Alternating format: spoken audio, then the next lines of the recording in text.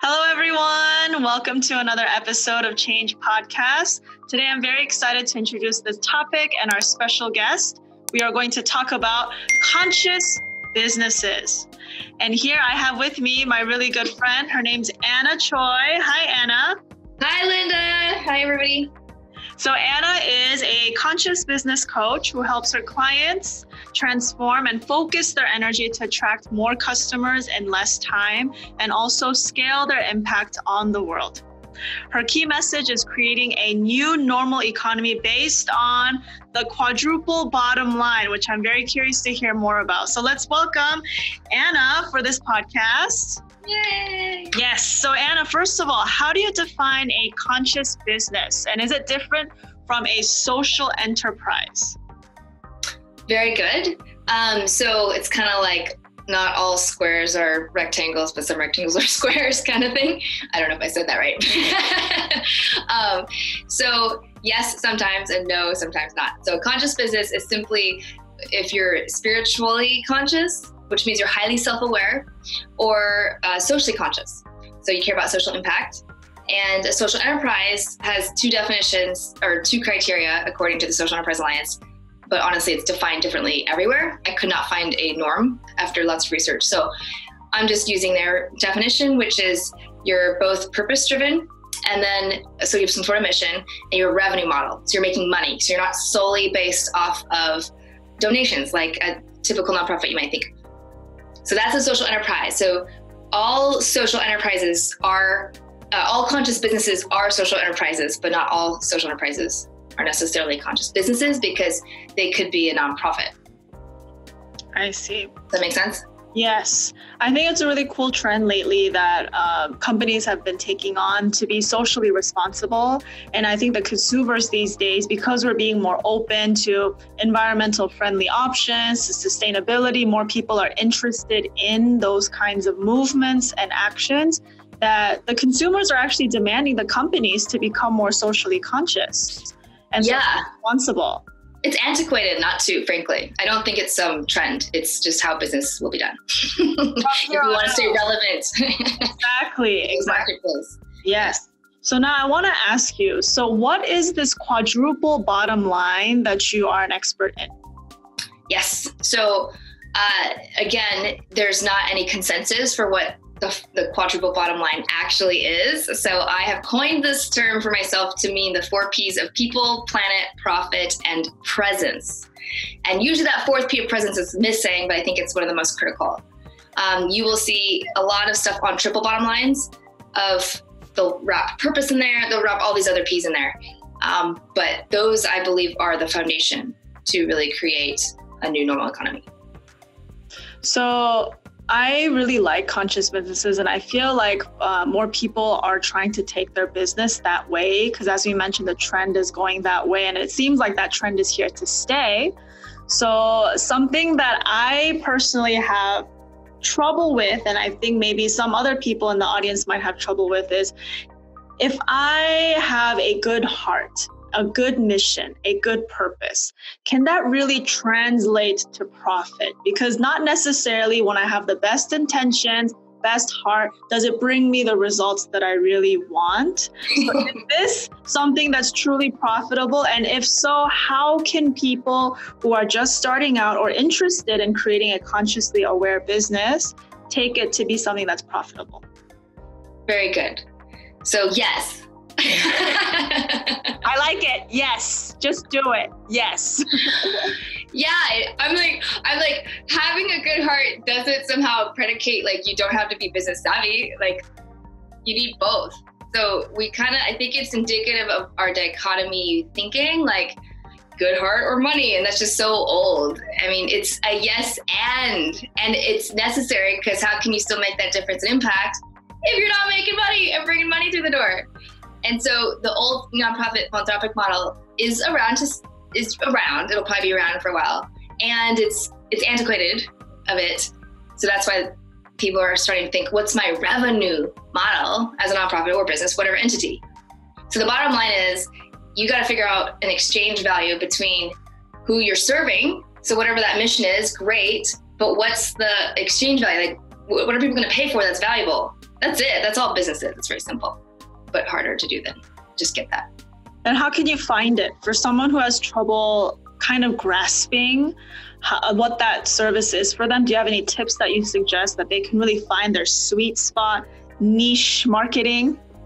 Well, they have to really get a clear understanding of their target market. So I have a whole video on niche versus target market because there's distinctions, but I won't go into it super in depth other than to say, who do you serve? And it seems like a simple answer, but man, it is not for many, many, many people. Yeah. So sometimes, especially if you get into the social enterprise world, there's the beneficiaries who may not actually be your market that you're selling stuff to, whether it's a product or service.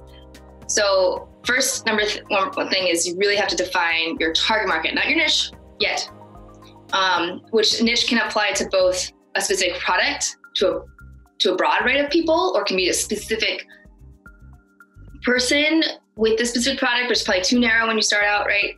So don't worry about any of that. All you have to worry about is who do you want to serve? And I have this like little Venn diagram that I usually use.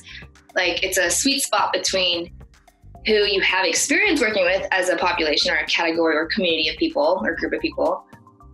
And then you can brainstorm who you just enjoy being around, different than who you might have had experience with. And then you can look at who actually you think has money. If you want to support all the students, but you have to come up with an offering that would fit that and do lots of volume of it. And so I said 4, but I'm just going to say 3 for now. So you just need like the sweet spot between those 3 areas to start to brainstorm. Okay, here's where I can really make an impact. They have money. I've got some credibility in this group already. Mm-hmm. What are some examples of social enterprises that we can see out there of companies that you think from your professional experience are doing a really good job of being profitable and have a good purpose and serve the community and doing all of that very well? Have you heard of Patagonia? Yes, I love Patagonia. Right? You go right on their thing. It's not on the very front page, but if you go into about, it just says like, we're in business to save our home planet. Boom. Mission. Clearly there's a revenue model of selling other stuff, right? They are very good about making sure everything's sourced, that they're not using slavery, that, all those, they're using sustainable resources. Tom's shoes. Boom. Yeah, they were actually the first company that I saw growing up that really did the whole like 1-for-1 like social campaign that kind of changed how companies base their like model off of. I was like, look at this. I brought some examples. This bar saves lives. It's like, buy a bar, save a life. How cool is that? So that model, buy one, give one, is one of the popular models. There's other models of like just having a regular business, but you're employing people who can't find employment, like homeless people, incarcerated people, etc. So I can name you tons of examples locally here, but worldwide as well, that employ those kinds of people. So another question that I, as a consumer, also have is this idea of voting better with my dollar. I've heard that term kind of thrown around in many places that, the people have the power, not the corporation. So as a consumer, you should vote better with your dollar. But I feel like it's a lot of work to to dig and see what they're all about, when all I want, I'm hungry and I just want a cantaloupe. I don't know if this was, picked by child slaves. Like I you know what I mean? So totally. How can a regular consumer like me, who has a desire to help the world, who really wants to support companies that have a good mission, but maybe I don't have all the information, or maybe I just don't have the time, or maybe I don't have the patience to look through all these companies, how can I exercise better voting with my dollar for someone like me? Okay, 2 answers. So in the moment, like you just gotta grab something. Just buy local. That's like the shorthand answer. You're going to be providing jobs. The supply chain is probably going to be good. Just see if you can buy local, right? And then the farmer's market. Yeah, it could be the farmer's market. It's weird because it gets convoluted in the grocery store. If you like actually ask where everything's from, you're like, what? I thought this was local. It's like from like Mexico or California.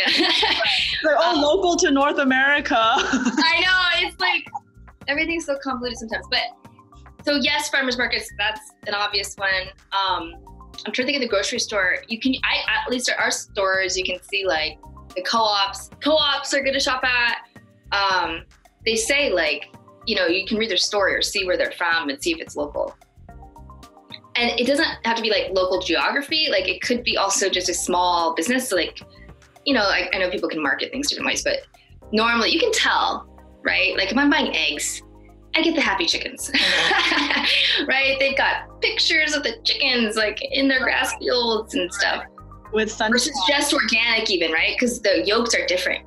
Mm-hmm. Like much, much happier chickens and it's a lot more expensive. But so are there tips that you adopt in your own life where you make your daily purchases more mindful, even if it's something very small? Yes. And this is funny that you say that because I was going to say the other thing, you have to do the research. Like it does boil down to that. So for certain things that you know you're going to use a lot and over, I do take the time to research.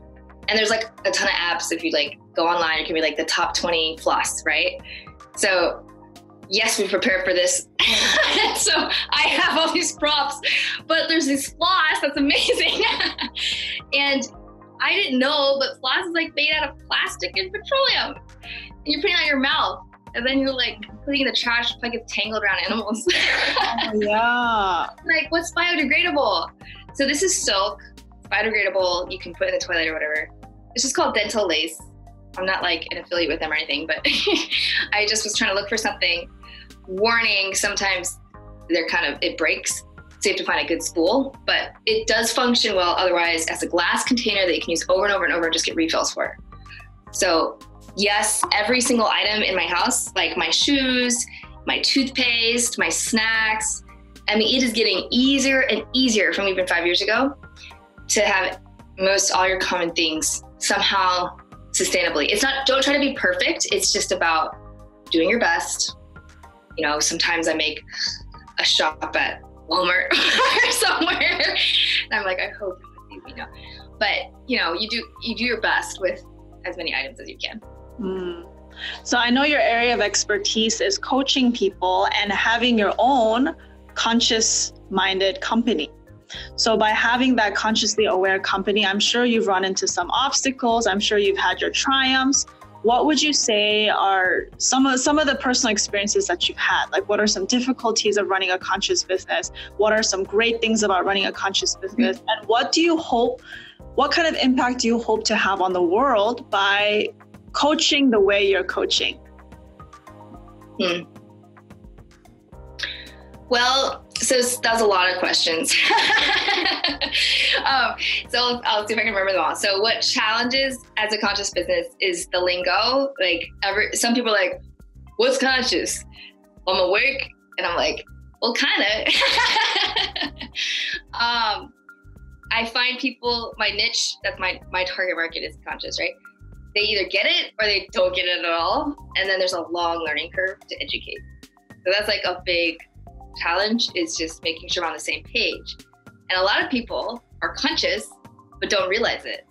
They wouldn't call it that, you know? So an agreement on terms and jargon is also difficult because you need a common language. Right. I just picked conscious from some research. So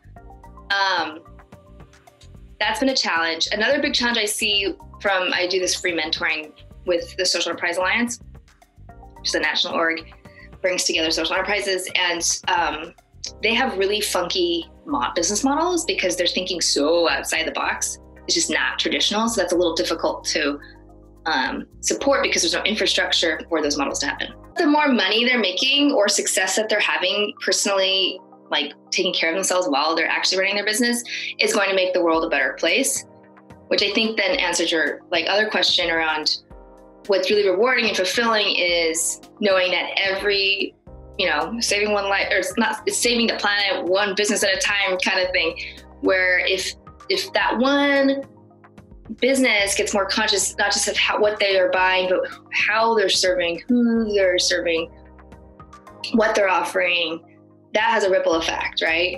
So there's a very magnanimous kind of impact that gets to be made versus just, I'm going to help you make lots of money. Like, whoop-de-doo, why bother, you know?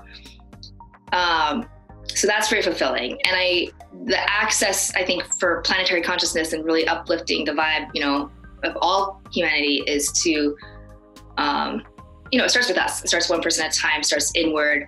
I'm just a guide, so I'm really helping them look within to discover their own answers. And I give advice sometimes, obviously, but it's really awakening to unleashing their own potential of the biggest impact that they want to make in the world.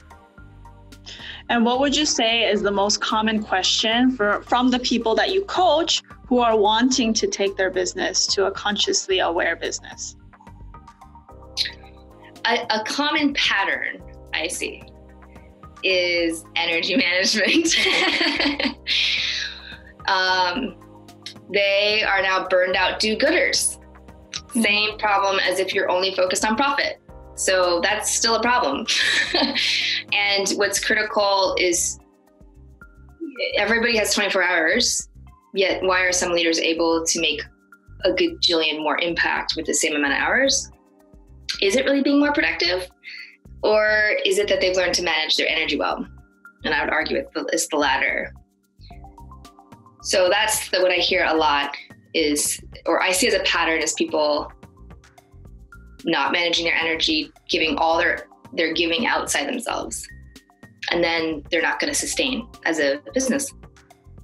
Then they can't make the difference they want to make. So I got to put the oxygen mask on you first and then the business.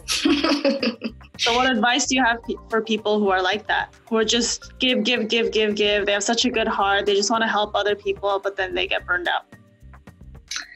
Yes. And one of a lot of my clients, when we're going through our little accelerator, one of the first things we tackle is what's the one thing that nourishes your soul every day. And they get a list, and you can make your own list of, or look at any of the things on Brain Education TV. There's many ideas of what nourishes you. So some people it's a walk in nature. Others it's being with your child or reading in bed. It could be just meditating and breathing. Whatever it is for you, just commit to one thing, and then commit to a time frame. Like start off easy, like 5 days, 7 days, every day without fail. And then you can either increase or pick a new thing. But that starts to remind you that you have all the power within you're the one designing your life. Take back your own power, right? Right. Instead of just serve.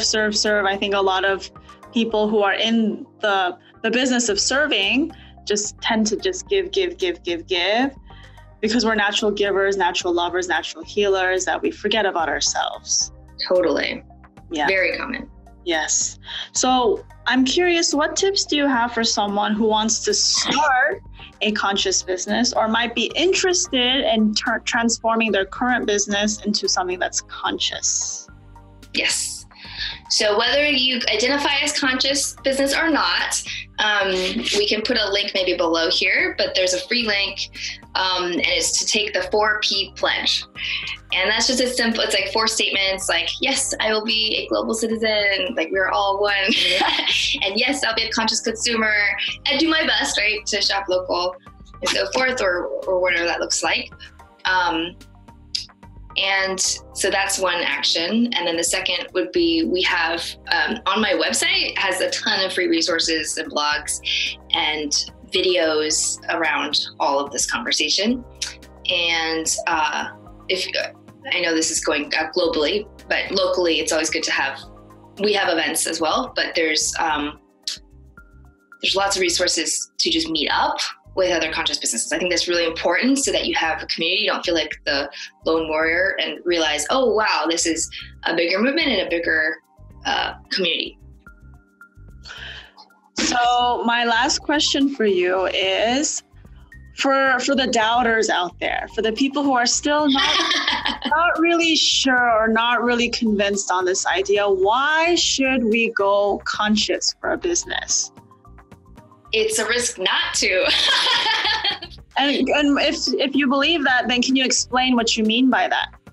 The short answer is, if you are a company that's like, I'm just going to make the most money and destroy the planet in the meantime, I mean, it's going to run out. Like, there's like a finiteness, a scarcity to something. And then number two is there won't be a market soon for it.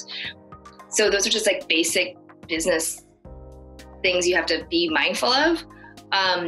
The amount of social, we call it impact investing, so sustainable, responsible impact investing that's come through the US, not the US, but even globally. It used to be like 20 years ago, 1 in every $10, was invested that way. It's now up to 1 in 4. It's 25%. That's like a tipping point. That's huge. I mean, it's in the last decade, I've seen it like, Morningstar has an ESG rating, which ESG stands for environmental, social, and governance. So it's looking like how many women on the board, like your supply chains, all that stuff. That's like a new metric that all portfolio money managers have to look at to see if they want to bring more investor dollars into your portfolio. Like, it would behoove you to do that. Now there's also escalated pressure with the media, right? Like, there's a big old thing around palm oil and how they're taking away all the rainforests. But if you are going to get super bad press, it's kind of the stick versus the carrot, right? But if you won't survive as a business. So, I mean, who knows if they would have done on their own, out of their own good heart. But the palm oil kings that were like, kicking off the indigenous from their lands and all this stuff, they all agreed, okay, yes, we'll do sustainable practices, because they're getting such bad press. So it's happening, like whether you admit it or not, it's out there to be as a force to be reckoned with to do business. And I really believe we're moving from the informational age of information overwhelm and the internet age, right, into impact age. And so, I mean, the whole country of Japan is like, their whole government's around the Society 5.0, which is reflective of now Entrepreneur 5.0. I'm borrowing that from Roger James Hamilton, who's one of my business mentors. And it's all about that hybrid of the high touch, high tech, and being able to have impact while making lots of money. It's no longer dichotomous. It's really instrumental to come together. So, I mean, just do all the research, like social entrepreneurship. It's one of the hottest courses now in colleges. Like, I could go on and on. And maybe I'm a little biased, but you just if you step back and just look at logically all the facts that are happening and the trends, it's not inevitable. It's just highly likely and predictable, given the millennial generation and that women are the highest decision makers. Purchasing is going to continue to grow as the generations age out and phase out. So it's coming. You better be ready. Right. Or versus be a poser and a bad gender. And I think with the rise of, you briefly mentioned about this, so much access to information, so much access to things that are happening in our society that companies can't hide anymore. Just one search on Google and you can see so many things that we did not have access to before. So I feel like nowadays there's more power to an individual to choose something that, makes me feel good buying, or makes me feel like I'm making an impact, maybe indirectly by supporting a company that is doing good for the planet. So as you mentioned, I really believe that, it's obvious that our resources are becoming more limited on this planet. It's no doubt that climate is changing. Weather patterns are being crazy. There's earthquakes happening like crazy.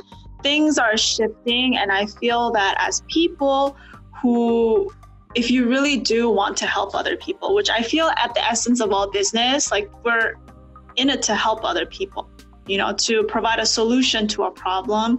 So I really, really hope that every business can adopt a conscious business model and become a company that becomes more socially aware, so that we can, still enjoy life, but not completely destroy the planet in the process. Because without the earth, we have no place to even make money. If that is something that you want to do, without the earth, there's no place to do your business.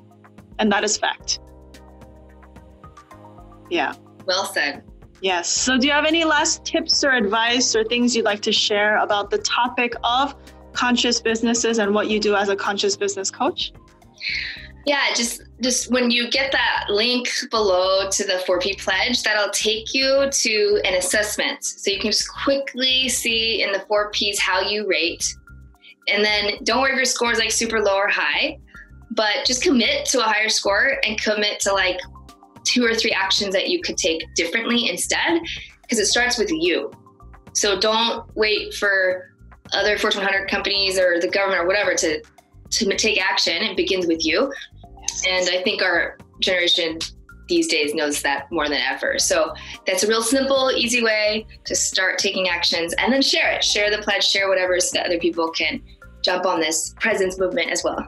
Yes. And what you just said kind of reminded me of something else too, that don't forget that the people are the ones who have the power. I know it's easy for us as a consumer, including myself, to think that, oh, these corporations have more power than me. What can my little dollar vote do to impact society at large? But actually, companies need to meet the demands of the consumer, because if the consumer stops supporting a company, then that's like cutting off their resources. And then also for a kingdom, I want to ask the audience out there, who do you think is more important, the king or the people? Many people might say the king because the king has power, but actually, can the king be a king if he doesn't have any subjects to rule over? Without the subjects, the king is just a human, just a person. But without a king, the people can be just fine. So that's just principle and law. The people have more power, whether you realize it or not. So don't forget, you are important. Your choices and your decisions impact the world and other people way more than you think. So don't ever think that what you're doing does not matter, because you matter. Yes. Well, thank you, Anna, so much for spending time with me to talk about this. Yes, it was so fun. Yes, and I'll link all of the ways to get in touch with Anna and what she mentioned, the different links. I'll link them down in the description below, so please check it out. If you're interested in connecting with her and working with her as your socially conscious business coach, then I'll include a link down below to do that as well. Thank you so much, everyone. All right, thank you. Bye.